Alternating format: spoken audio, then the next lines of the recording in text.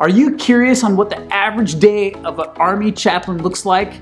Well, you're in luck because for the next few minutes, I'm going to share with you what my day looked like today. So tune in.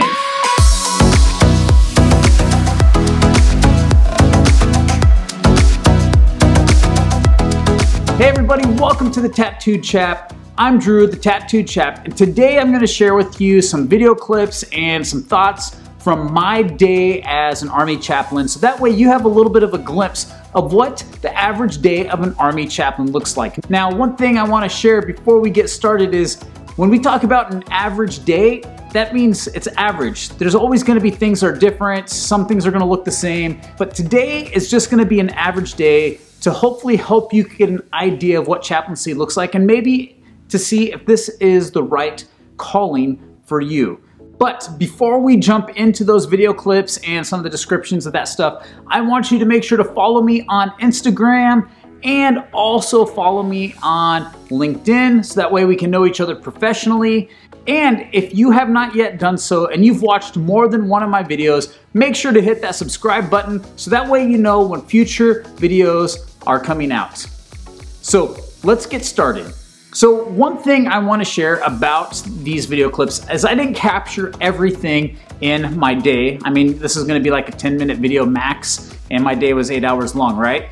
A few things that I didn't capture that I want to put out there at the very beginning is this. Every morning I do PT with a squad, whether it's my UMT, my unit ministry team, or some other group of soldiers. And this morning we did a 3-mile ruck march with 35 pounds in our rucksack, which is a military backpack. So that's the first thing that you're not gonna see in this video. And if you wanna learn a little bit more about ruck marching, make sure to check out my other video that talks about ruck marching. The second thing that you're not gonna see in this video is any pastoral counseling. Chaplains have 100% confidentiality when it comes to counseling soldiers. But I want you to know that on the average week, I counsel 5 to 10 soldiers, it depends on the week, and typically each counseling session is 45 minutes to an hour long. And it can vary from anything from marriage issues to personal spiritual things to trauma that a soldier experienced either before they joined the military or maybe even during their time in the military. Now that I put that out there, let's watch these clips. And again,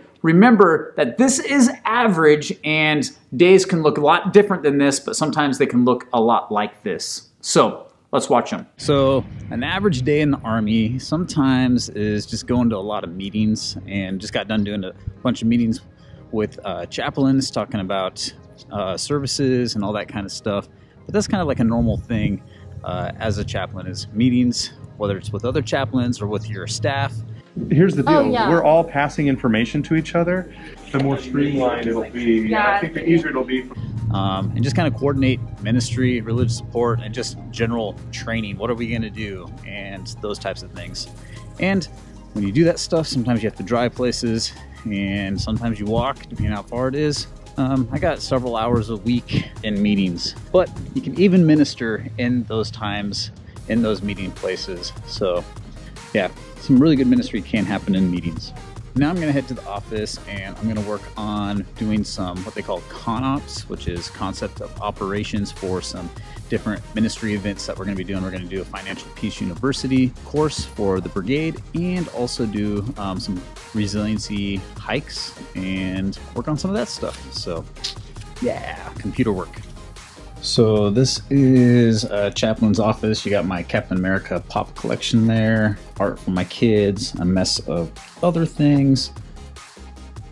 Awesome. Some different plans for ministry events. So yeah, this is a military chaplain office, and we do planning in here. I also do counselings in here, but this stuff isn't all over the place. Today's a planning day, and some chaplains have their office like really squared away and really professional looking. I like to have my office fun. I like to be comfortable in it. And also I don't spend a lot of time in my office, at least I try not to.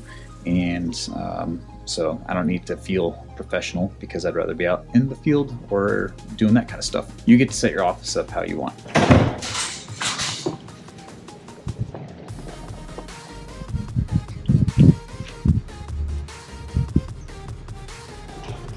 And now there is a war hero. Look him up. How's it going, y'all? Hey, sir. How was the range? Oh, it was good. Oh, cool. I haven't seen you forever, man. Yeah, I try to sneak some rounds out. They won't let me. So. Did you guys already go, or are you guys going No, right we're now? going right now. You still doing a thing on Sunday, sir? Yes, we will be doing church service on Sunday at 9:30. 9:30. Yep. Okay, I just Cool. gotta remember.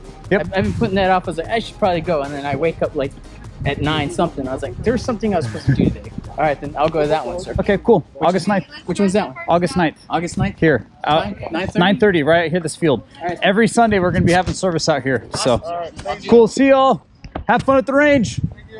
Yeah, so just random bumping into soldiers, talking to them. You build relationships and just have a good time and encourage them and all that good stuff. It's one of the things that's awesome about being a chaplain. It's just loving Joes.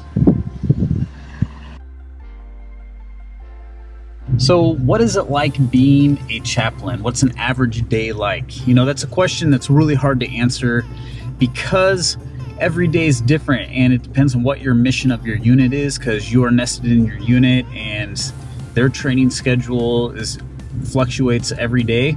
And so, you know, one week you might be getting prepped to go to the field for a few weeks, and so that week's going to look a lot different than a week where you're not in the field. But I would say the average day, you know, you're going to be doing some counseling. You're going to walk around, talk to Joes, go to where they're working or where they're training. You'll have meetings. You'll be doing paperwork on the computer.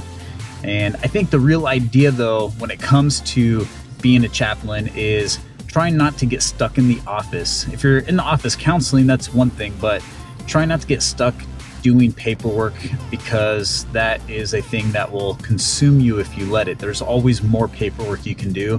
So what can you do to satisfy your job as a staff officer and to allow you to do ministry, but then get to where the soldiers are and hang out with the soldiers? And I think that is the everyday battle that chaplains face.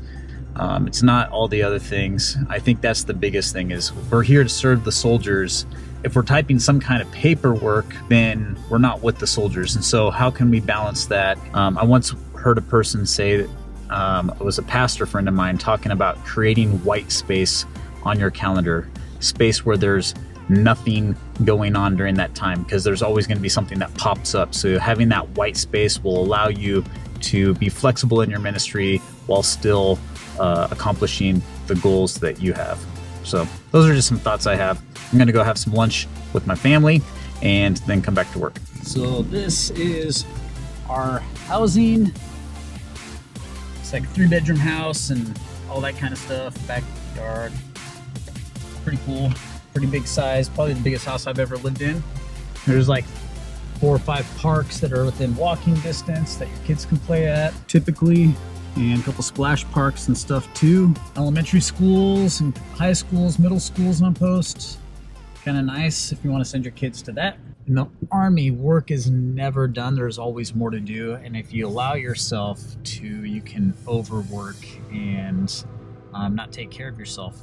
And so I make sure that I go home and spend family time, invest in my family, because who knows when I'm going to be in the field. Anyways, I try to invest in my family and protect my family time, to love them and show them that I love them, but also just to invest and work on our family. So, yeah. So, just finished working in the office and typing up some paperwork and con ops for some events that we're doing, and filled out some paperwork for some of the events that we're doing and all that kind of stuff. So getting all that squared away, kind of doing the staff side of making sure that we get soldiers for our events. And now I'm going to be heading over to our battalion's lane for our infantry squad competition that's happening tomorrow. Today, our lane's getting validated and getting set up, and going out there to support the soldiers, talk to them, and know where to be tomorrow so I can support our Joes as they go through this, and hopefully they win. So should be fun. We'll head out there and I'll show you around.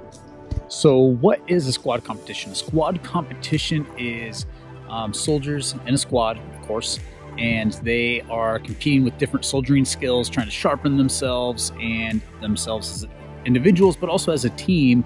And they have all these different stations with different soldiering skills. The squad competition with the fastest time wins. It's a pretty big deal, and in infantry world, you know, it's kind of a big thing. Good bragging rights for the battalion, but also for the squad and the soldiers. So we just pulled up into the area. We're gonna walk over and I'll show you a little bit around, and then, yeah, we'll go from there. There you go. We got the camera over here. There you go. No problem. How's it going, y'all? Doing good. You're on camera.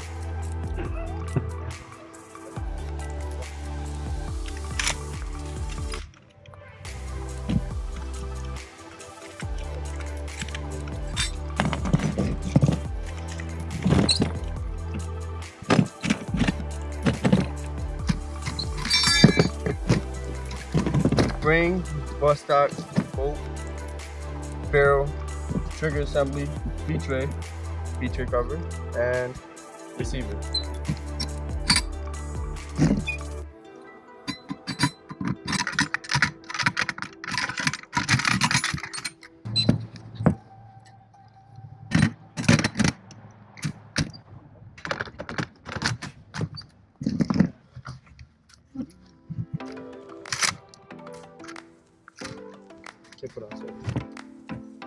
Good?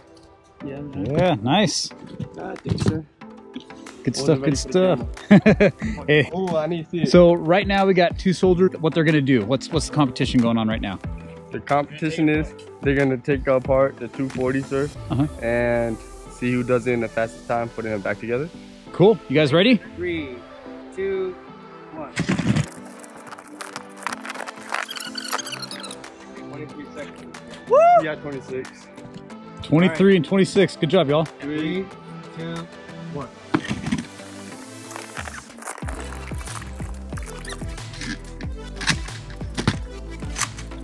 Switched over. 5, 30. Good job, guys. Good job. Faster than I could do it. That's cool. That's what I'm talking about. Go all of that under. That's cool. So another thing that's kind of interesting about the Army and the chaplain life is sometimes things don't go as planned. And that's okay, because you know, God's in control and you're trusting Him. And when things don't go as planned, oftentimes that means there's a great opportunity for ministry, which happened today. So I told you I was coming out here to check on the lanes for the squad competition, and we were supposed to have our meeting and huddle and all that kind of stuff at 2:30 or 14:30 for all you non-military folk. It is now 17:15 or 5:15, and the meeting still hasn't occurred, but I have an appointment that I have to get to. So I've been out here waiting all day, or at least the last few hours in the hot sun and all that stuff, and that's okay, because I had a great opportunity talking to a lot of different soldiers and just talking to them about life. Sometimes some really cool counseling moments and God moments come out of those times. As I said earlier, you need to create that white space, and because I created white space on my calendar and all that kind of stuff, I'm not like behind on work. It's part of being a chaplain, and it's cool, it's fine, and it's fun. So yeah, now I'm gonna head home and go do the other thing that is on my calendar for the evening. So we'll see you later. So there you have it. You got to see video clips of me throughout the day. One of the things I think is important to recognize, and this is my opinion, is that being a chaplain isn't so much the little things that you're doing throughout the day, rather it's who you're with, where you are at. In the Army, we have a cliche saying that says, chaplaincy is the ministry of presence. A lot of people push back on that, but I think there's truth in every cliche. Chaplains, when they're with soldiers, have opportunities to minister with them. And so as a chaplain, you try to make the most of the time that you have so that way you can be with soldiers and meet them and their needs where they're at while they're doing their job. Because honestly, they're busy. And so if you're with them, then you have an opportunity to encourage, to bless, to talk with them while they're doing their other things. And also, you are a person that cares and loves them, and you can bring that hope to a pretty miserable situation. So one thing I think when I say average day is really, I think the average day of a chaplain should be, if it's not, is with soldiers for a good chunk of that time. If you're not interacting with your soldiers, then you're kind of missing the mark as a chaplain.